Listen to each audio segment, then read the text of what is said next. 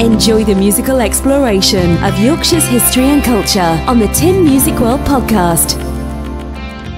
Hello, this is the TimMusicWorld podcast for February 2022. It's the first podcast of the year, and it's a specially extended edition, over 50 minutes long. It features a presentation about the life of Captain James Cook, and it features songs from the Captain James Cook's Journeys album, and it forms the basis of some performances I'll be doing later this year. In the presentation I'm playing the tracks directly from the album, but in the concerts later this year I'll be performing the songs live with backing tracks as well as doing the presentation. So, who was Captain James Cook? Captain James Cook was one of the greatest explorers of all time. He redrew the 18th century maps of the world and solved several mysteries of the then largely unknown South Pacific.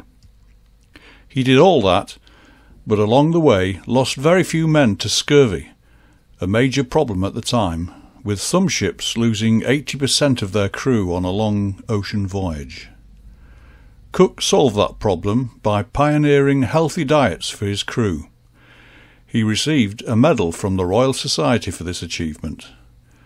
He was in fact elected to be a Fellow of the Royal Society. Additionally, he rose from being the son of a farmer to becoming a national hero in England for his seafaring accomplishments. Cook was born in a place near to my home in North Yorkshire, England, which is how I firstly got interested in his story. I'll be talking about Cook and illustrating his life by performing songs taken from a musical play which Frederick McKinnon and I created. Presenting the songs in a chronological fashion will provide you with a good introduction to Cook's life. In these songs I'll be playing Cook or his sailors or officers. In the stage version there are of course many different characters. James Cook was born in Marton in Yorkshire, which is in northeastern England, in 1728. 8 years later the family moved to Great Ayton, where he was a diligent student at school. For leisure he would climb a nearby hill, Rosebery Topping, to enjoy the view of the sea. In 1745, when he was 16, James moved to the fishing village of Staithes to be apprenticed to a grocer and haberdasher, William Sanderson. This is where Cook first felt the lure of the sea by listening to the tales of the sea from fishermen. After 18 months, Cook travelled to the nearby port town of Whitby to be introduced to Sanderson's friend and shipowner John Walker, to be considered for an apprenticeship aboard ships. The play commences as James Cook, aged 17, has just ascended a hill overlooking Whitby Harbour, where he hopes he will start a new life at sea.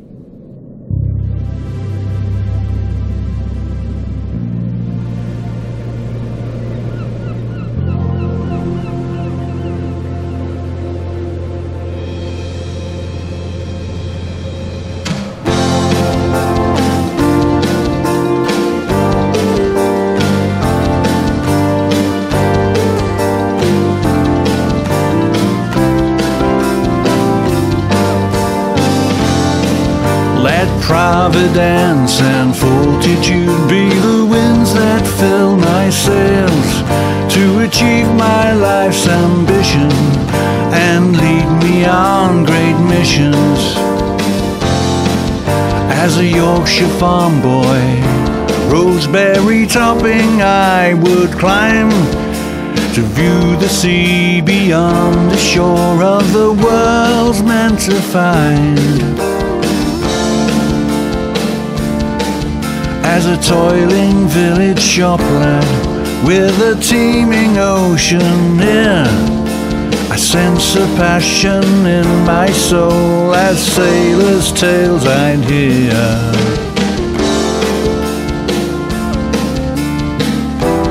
Now it's time to be master of my fate. On Whitby ships I'll go to sail the great North Sea. I'll study seamanship and stars, there's something calling me. Prospects of adventure, let providence and fortitude be the winds that fill my sails, to achieve my life's ambition and lead me on great missions. Life on the land is not for me, I want to be free. I can see prospects of adventure, I can see prospects of adventure. Let providence and fortitude be the winds that fill my sails, to achieve my life's ambition and lead me on great missions. Prospects of adventure, prospects of adventure.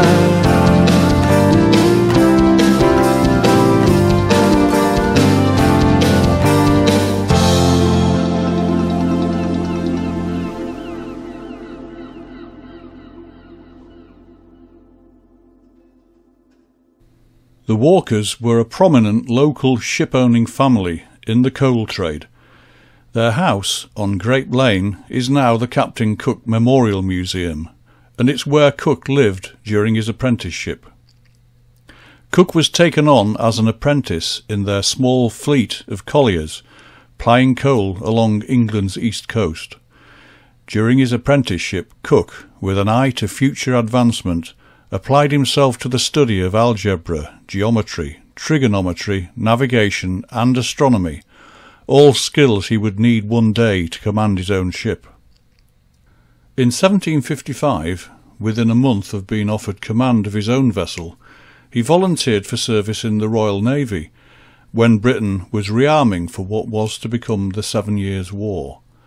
Despite the need to start back at the bottom of the naval hierarchy, Cook hoped his career would advance more quickly in military service. Walker respected his decision, but pointed out that he'd have very little chance for promotion, as becoming a commissioned officer in the Royal Navy was highly unlikely for the son of a farmer. But James was not to be deterred once he'd set his mind on something.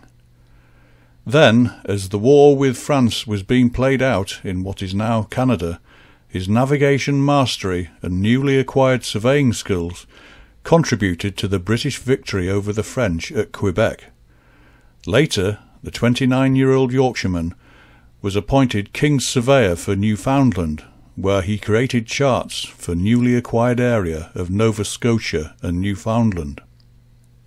Because of his previous experience and the expertise he developed at surveying and map-making, he gained the favour of many of his superiors and quickly rose in rank from ordinary seaman to ship's master. The 34-year-old navyman returned to England in December of 1762, where he enjoyed time at home and at the Bell Inn in Wapping, his favourite pub. In fact, over the years Cook had struck up a close friendship with Elizabeth Batts, the daughter of the landlord Samuel Batts. One afternoon, James entered the inn and started a conversation with Elizabeth which would be important to their future and legacy. Like many times in the life of James Cook, he had an objective and faithfully pursued it.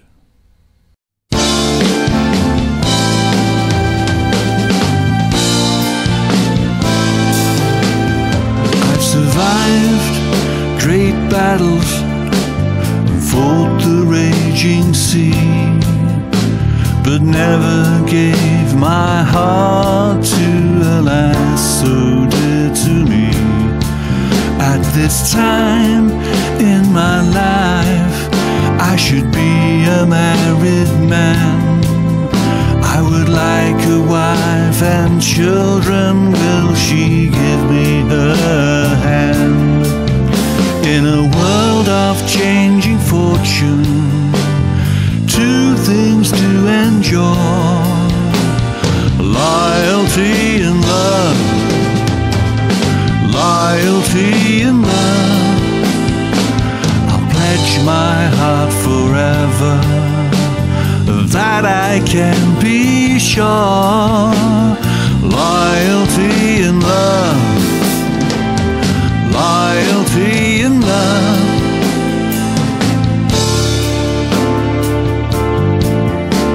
I've not been versed in romance.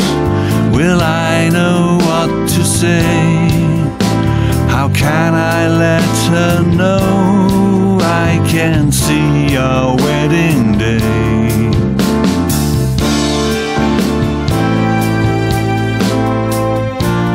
A little early for dinner, Mr. Cook. Father said you were in this morning to have a talk with him. Will you have your usual ale? No thank you, Miss Batts. Hot tea will be fine. I once knew little sweet Beth as only a darling child, but now she's the woman today my heart's beguiled. I've not been versed in romance, but I'll know what to say, and I must let her know I can see our wedding day. I'll pledge my heart forever that I can be sure. Loyalty and love, loyalty and love.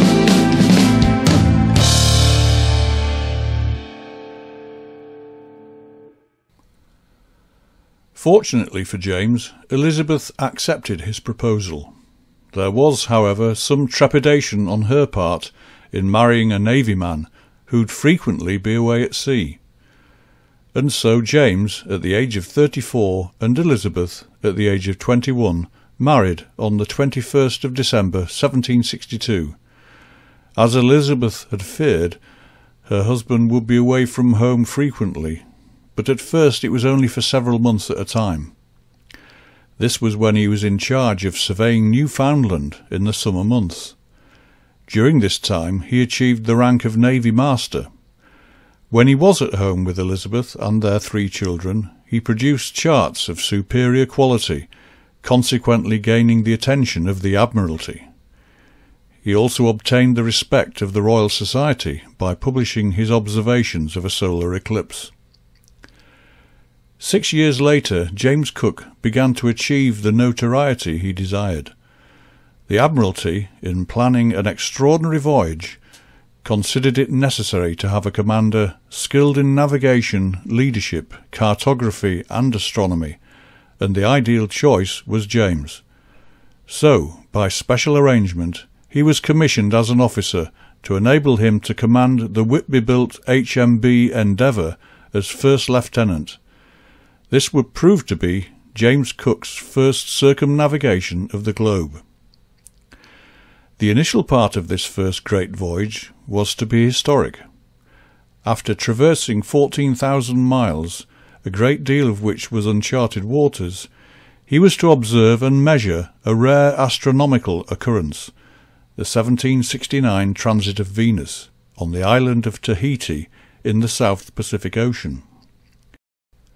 The transit of Venus involved observing Venus moving across the face of the Sun, and those results would help to improve navigational calculations. With the addition of artists, botanists and naturalists on board, Cook took command of the world's first multi-year scientific voyage of discovery. The transit of Venus was successfully observed. Soon after, the Endeavour embarked on the next aspects of its voyage, the discovery, exploration and charting of new lands encountered, and the search for the legendary Terra Australis Incognita. This was a hypothetical continent based on the idea that continental land in the northern hemisphere should be balanced by land in the southern hemisphere. After surveying several yet unrecorded South Pacific islands, Cook headed southwards. 59 days at sea without sighting land have passed as we now join the Endeavour. 59 days upon the seas, rations of salt beef, gruel and peas. Today, tomorrow, the same routine. The only females are in our dreams. Today, tomorrow, the same routines. Searching for land nobody has seen.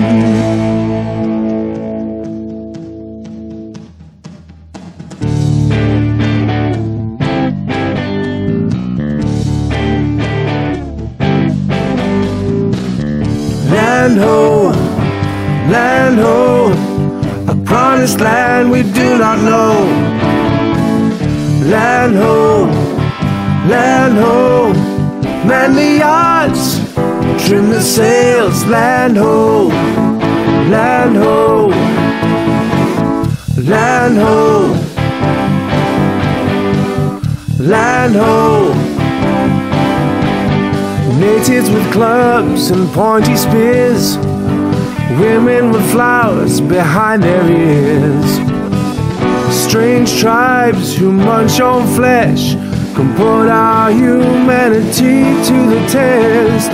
Fresh picked fruit, fresh shot game, daily meals not always the same. Land ho, land ho, exotic and lusty new lands might perhaps be almost at hand. Never know what sights we might see, making some British history. Captain Cook will direct our way. Grub and girls, our hope for today. Land ho, land ho, a promised land we do not know. Land ho, land ho, man the yards, trim the sails. Land ho, land ho, land ho, land ho, land ho. The land sighted by Lieutenant Cook and his crew was New Zealand, and the initial encounters with the proud Maori warriors were extremely disheartening for James Cook, as several natives were killed by the superior British firearms. Nevertheless, Cook was eventually able to establish friendly and peaceful relations on various occasions, enabling him to trade for much-needed supplies as well as fresh vegetables and abundant fish for his crew.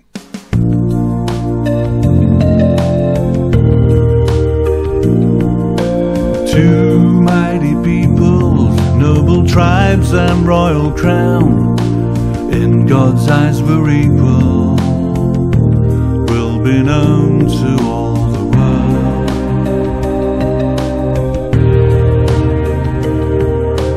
Two mighty nations, histories bold and brave, with righteous aspirations, will be known to all the world.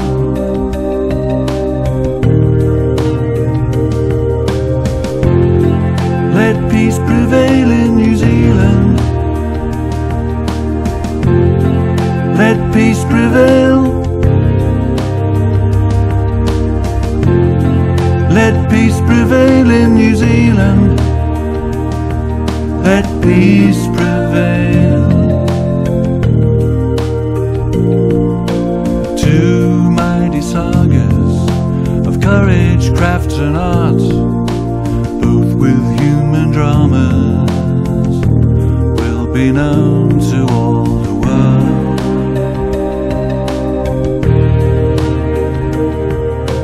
Two mighty lands, achieving peace and honor, holding out our hands, will be known to all the world. Let peace prevail.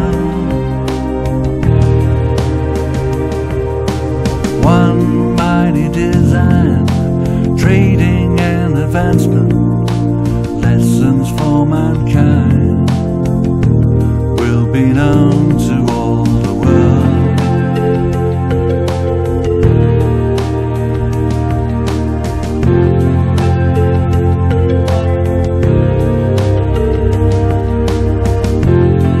Let peace prevail in New Zealand. Let peace prevail. Let peace prevail in New Zealand. Let peace prevail.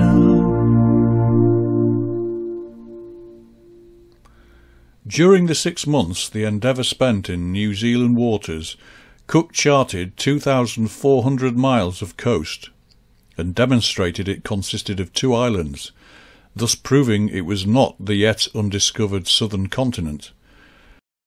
Because he was eventually able to establish friendly relations with the Maori, New Zealand was a place he returned to many times, obtaining food and supplies with equitable trade during his 3 Pacific voyages. In 1770, on his first voyage, he encountered Australia, not realising it was a whole continent, and created the first charts of its east coast, before continuing on his journey home. Yet he would not rejoin Elizabeth and their children for another year and 9 months. Elizabeth, like many wives of seamen of that time, demonstrated extraordinary strength by caring on her own for her family. On this particular occasion, she returns home after the funeral of her 4-year-old daughter. She sings "So Long Gone."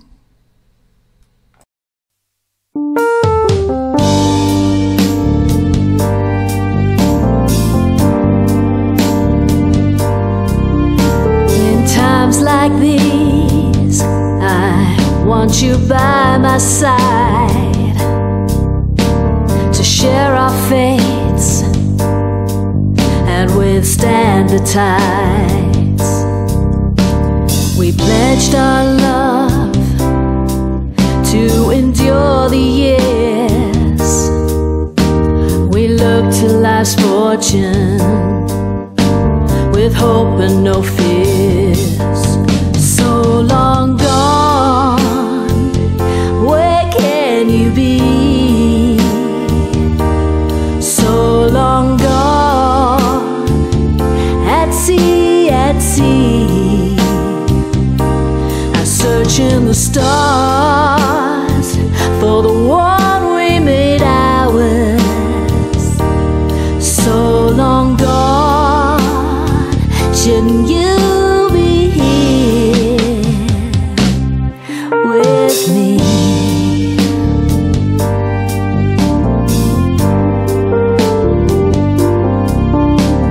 I know my role as a discoverer's wife, but I long for a less lonely life.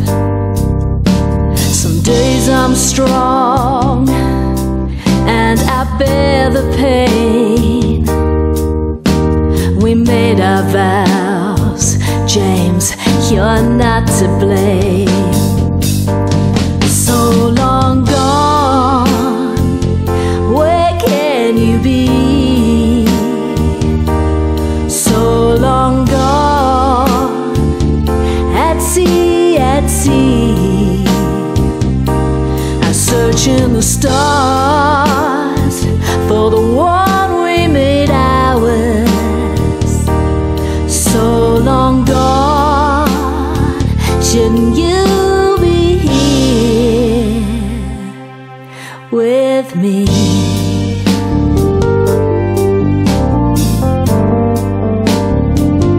Don't you know I love you? I need you. I miss you.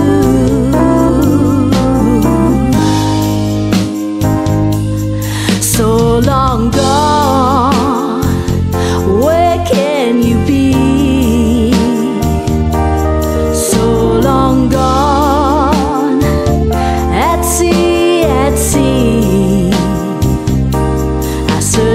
stars for the one we made ours.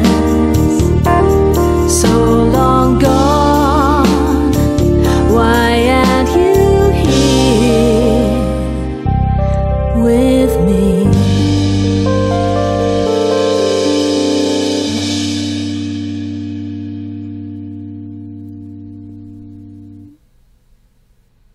On that first voyage, James Cook did not find terra incognita australis, but the charts he produced of the South Pacific Ocean proved to be invaluable. Artists' renditions of exotic flora and fauna, spectacular landscapes and indigenous peoples, along with Cook's journal, became the talk of the day, not only in England but throughout Europe. Soon to follow was James Cook's second Pacific expedition. This was undertaken in 1772, traversing 67,000 miles in nearly 4 years, at that time dispelling the theory of a great undiscovered South Pacific landmass. Cook's achievements on this second voyage were considerable. He was the first to venture south of the Antarctic Circle, and he also visited many Pacific islands, including Easter Island and Fiji. His explorations further improved the map of the southern hemisphere. He also continued to establish measures to preserve the health of British seamen and prevent scurvy. On his return home, James Cook became even more of a celebrated British hero. Following on from the second voyage, James Cook was designated as a post captain, and he was honoured with a position at Greenwich Hospital, where he would have a comfortable income and the opportunity to stay at home with Elizabeth and their 3 boys. Elizabeth was elated at the news, but knowing her husband's ambitious nature, she became justifiably apprehensive, particularly as the Admiralty was looking for someone to lead yet another Pacific expedition, this time to find the Northwest Passage, a sea route connecting the Pacific and the Atlantic Oceans through ice-laden Arctic waters. Another honour bestowed upon Cook was to have his portrait painted by Nathaniel Dance, one of the most famous artists of the time. When sitting for his now famous portrait, the next song is sung, demonstrating Cook's concern about his new retirement role at Greenwich Hospital, a position which would no longer allow him to go to sea.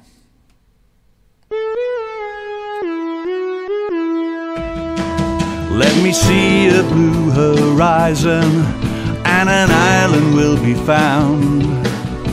Allow me the vast Pacific, not a city where I'm bound.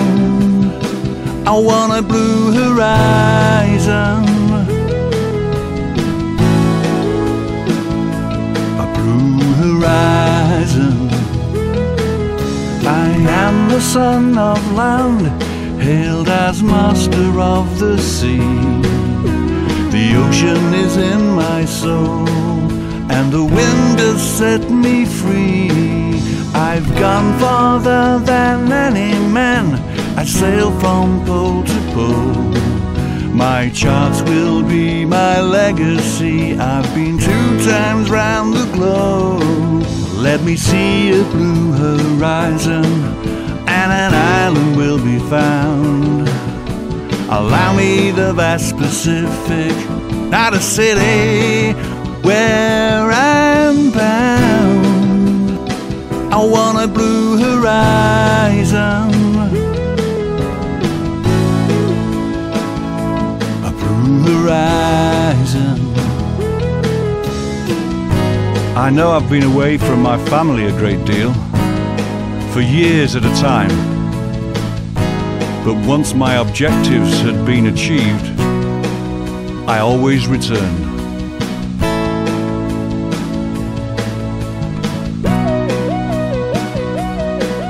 Home to my sons and Beth, across the azure seas.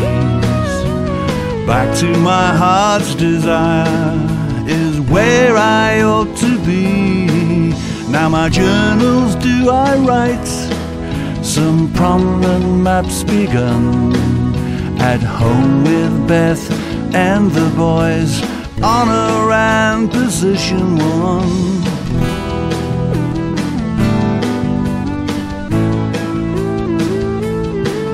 When I see a blue horizon, an island will be found. Allow me the vast Pacific, not a city where I'm bound. I want a blue horizon, blue horizon. A few months ago, the whole southern hemisphere was hardly big enough for me, and now the Admiralty ceased to reward me by having me serve my country sitting behind a desk at Greenwich Hospital. Now my journals I do write, some prominent maps begun, a desk is my command, are my voyages all done. They say this son of land is called master of the sea. Only the worldwide oceans and the wind can set me free. When I sail the blue horizon, many islands would be found. Once I had the vast Pacific, not a city where I'm bound. I want a blue horizon,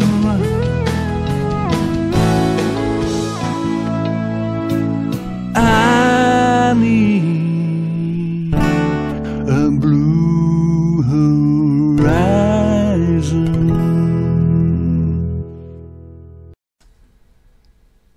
In modern colloquial terms, we might say that Cook didn't quit while he was ahead.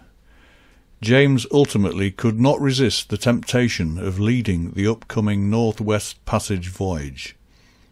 Much to the annoyance of his beloved Elizabeth, he volunteered to command what would be a fateful voyage. This would be his third and final voyage, when things went horribly wrong for him. Perhaps because of his overzealous ambition and pride, and the fact he'd been at sea for nearly 8 of the past 10 years, and found life on the land too dull. Journals of that third voyage, later obtained by the Admiralty, revealed Captain Cook's growing frustration with problems he'd had on all his voyages. His crew being responsible for the spread of venereal disease, as well as their indiscriminate use of firearms, and thefts by the natives. To deal with the pilfering of particularly valuable items, Cook's strategy was to invite the native royalty on board his ship, and essentially keep them hostage until the stolen objects were returned. The chiefs would later be appeased by presenting them with gifts. His rationale was to utilise the hostage ploy to avoid bloodshed, while maintaining British esteem. A further problem, which was unusual for Cook, was that this time he'd failed to personally oversee the refurbishment and fitting of his ship, something he'd normally been very careful about. This led to many problems and the need for repairs during the voyage. Indeed, his crew were starting to complain about his mood swings, harsh treatment, not being allowed to have contact with native women, food rationing, and being required to drink sugar-cane beer, a prized innovation by the captain. Here we have a song from his crew expressing their discontent.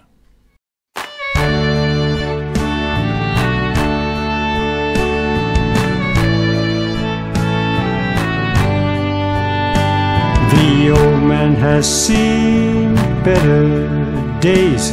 We best be careful what we say. We're just some blokes before the yard, tending to rigging fore and aft. Round the horn we gladly came, thought we'd gain a red little fame, but now at sea and discontent, wondering when hardship will relent.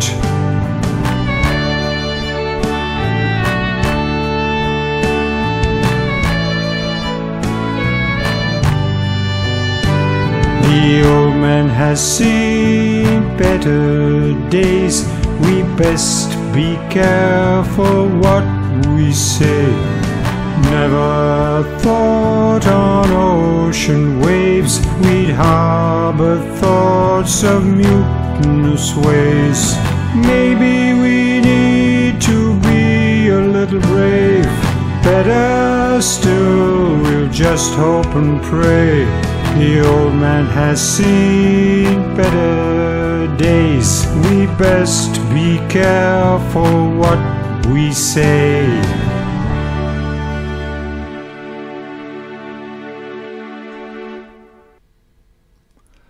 Aware of the fact he's losing respect from his crew, Cook sings a song, showing him reflecting on the difficulties he is facing.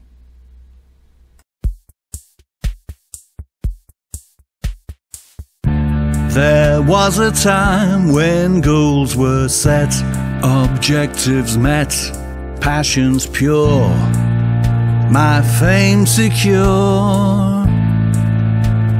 Dreams and aspirations turned to dust, tainted by man's desires and lust. How easy to become fortune's fool, the winds of fate turn bitter and cruel. I never asked for an easy course, I never thought there would be no cost. Fair weather comes and goes, but why now, do I feel dispirited and lost? Aren't I the same James Cook?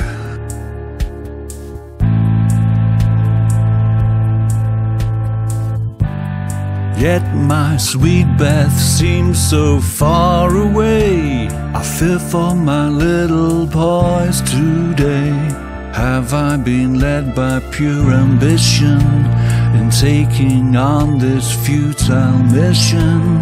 Dreams and aspirations turn to dust, tainted by man's desires and lust. How easy to become fortune's fool, the winds of fate turn bitter and cruel. Aren't I the same James Cook? I must resolve to fight the tide, secure providence on my side. Haven't I done it times before? I must succeed just once more.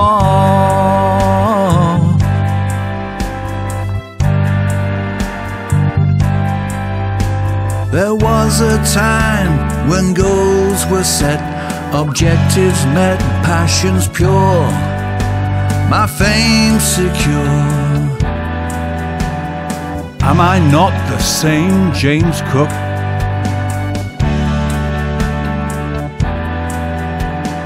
Am I not the same James Cook? After a month-long voyage heading northeast, Captain Cook first sighted North America near present-day Oregon. He then headed up the Pacific coast, past Vancouver Island, and mapped the shoreline of Alaska, finally reaching the Bering Strait, where the Resolution headed into the Arctic Circle between Asia and North America. Continuing the search for the Northwest Passage, weeks went by in which sailors experienced unrelenting cold, seeing only snow, sleet and ice. Adding to their discomfort was their fear that their small wooden vessel, propelled only by wind and manpower, would become trapped in frozen ice or be fatally damaged by one of the many ominous icebergs.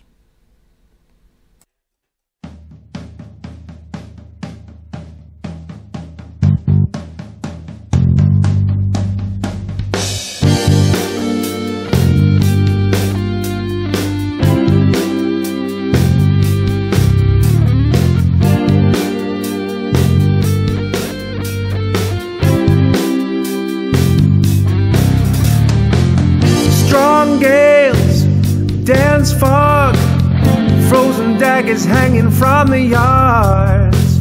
A wooden vessel, fragile and slight, wandering through a wilderness of white. Brutal cold, chill to the bone. Will I never ever see my home?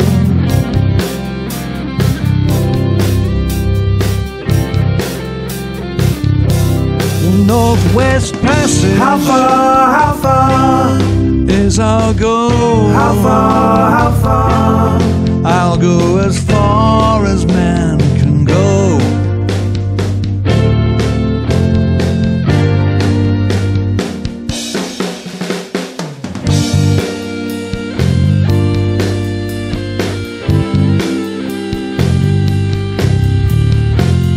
Cruel sleet, piercing frost, going further but at what cost? Giant ice hills pass us by. If one should strike, we all will die. Ominous white fields lie ahead. Locked in ice is a sailor's dread.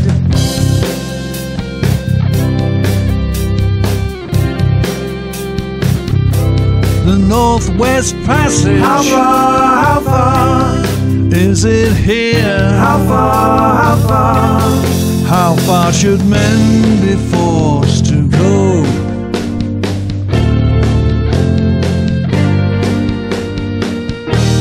An ice island world of beauty and horror, feeling admiration, sensing danger. Ice islands everywhere, deepening each man's fear. This ghostly eeriness only adds to our distress. Sea lions and snow bears dwell here well. For a British tar, this is hell.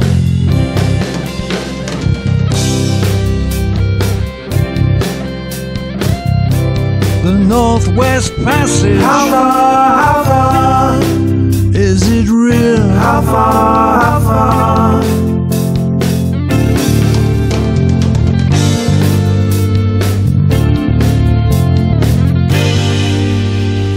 We've gone as far as man should go.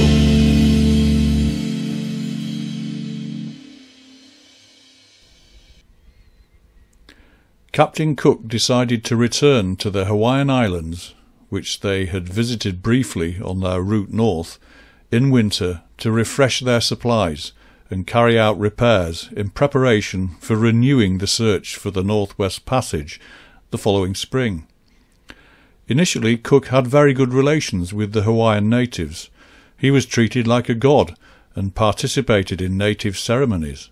However, relations started to become somewhat strained between the British visitors and their hosts. When a boat was stolen by the natives, Cook, not wishing to tarnish his legacy, felt compelled to retrieve it, and he proceeded in a heavy-handed manner. Cook tried to coax King Kalaniʻapiu to come aboard the Resolution as a hostage, but a hostile crowd gathered, and the king, at the urging of his fretful wife, was hesitant to accept his friend's invitation. That, along with the presence of anxious marines and Cook's unusually hostile demeanour, angered the increasing number of Hawaiians. They then became more incensed when they heard the sound of gunfire from the bay, which was soon followed by a messenger informing them that a high-ranking chief had been shot and killed. Gunfire by the British ensued. Rocks, spears and daggers were used by the crowd, which was far superior in number. Captain Cook was attacked. He fired his gun, but he was stabbed from behind by a native who used an iron dagger, ironically forged aboard the Resolution. The great navigator was then brutally attacked and killed as his sailors, marines and officers fled back to their ship. Captain Cook's body was carried some distance into the country, where it was to be subjected to the rituals deserving of a high chief. With great respect and honour, Orono, the reverential title the Hawaiians bestowed on Captain Cook, was cut into pieces. His flesh was burnt from the bones, and then those now sacred bones were distributed to the king and high-ranking chiefs. After the passage of several days and a great deal of negotiation by Cook's crew, several Hawaiians brought 2 wrapped parcels containing parts of Captain Cook's remains. In fact, Cook could only be identified by a scar on his right hand, an injury he'd incurred on a surveying mission in Newfoundland. A service for Captain Cook was held at sea, with Lieutenant Burney presiding.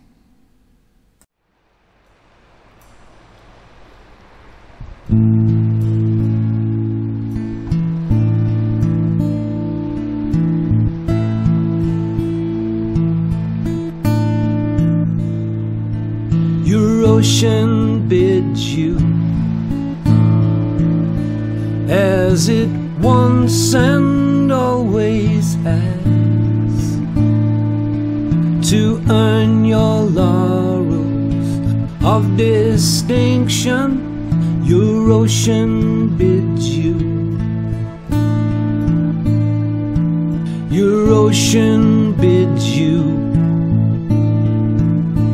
to your final resting place, with honor and fame left behind.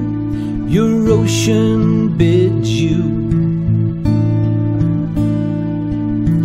Godspeed, Captain Cook, a man unlike any other. You've guided us through thick and thin, ever been our guiding light, ever striving to do what's best. We'll carry on your final quest.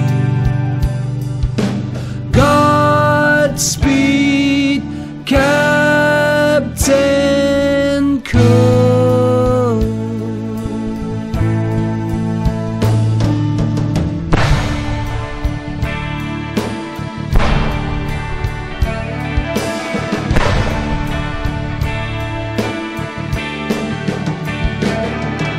Okay, men, get back to work. It's what the captain would have wanted.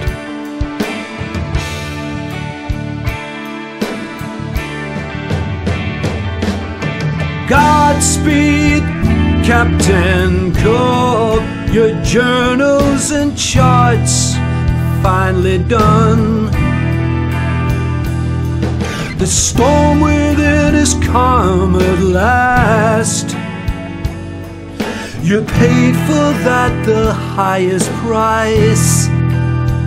Your soul's turmoil a mystery. Your exploits part of history. Godspeed, Captain Cook.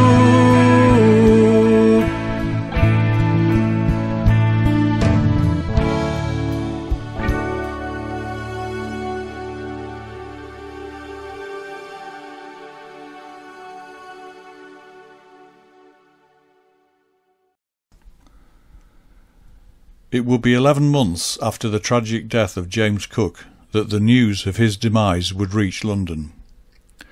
The First Lord of the Admiralty made a personal visit to Elizabeth Cook to inform her of her husband's death, and told her that she and her 3 boys would receive a pension of £300 a year. In addition, a coat of arms would be created in Captain Cook's honour. He also gave her the Bible used at his burial, and a number of letters that he had addressed to her. Some now see Cook as a symbol of European colonial expansion, but the real James Cook was actually quite a different man.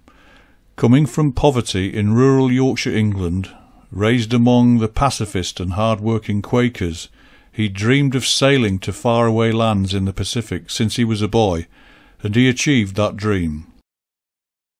Cook came in peace. He was an explorer, not a conqueror.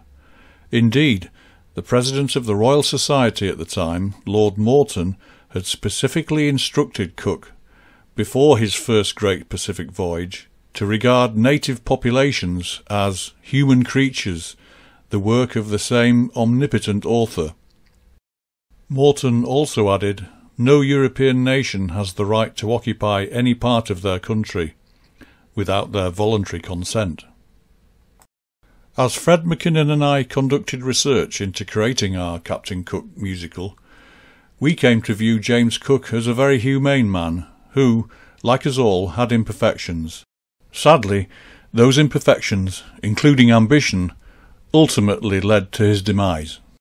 He was an extraordinary individual, though, who, in the 18th century, changed the map of the world. He was a man of the Enlightenment and a leading figure in an age of scientific exploration.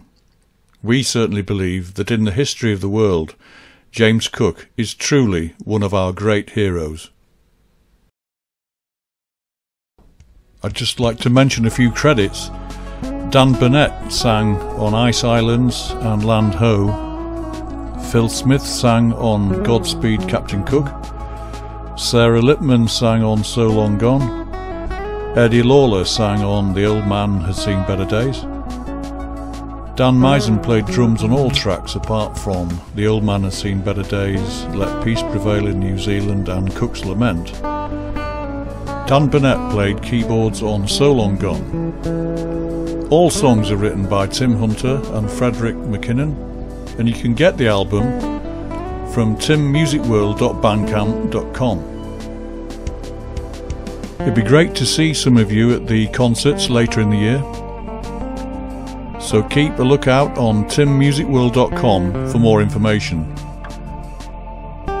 And that's the end of this podcast, and I'll see you all again in May, on May the 10th, for the next podcast.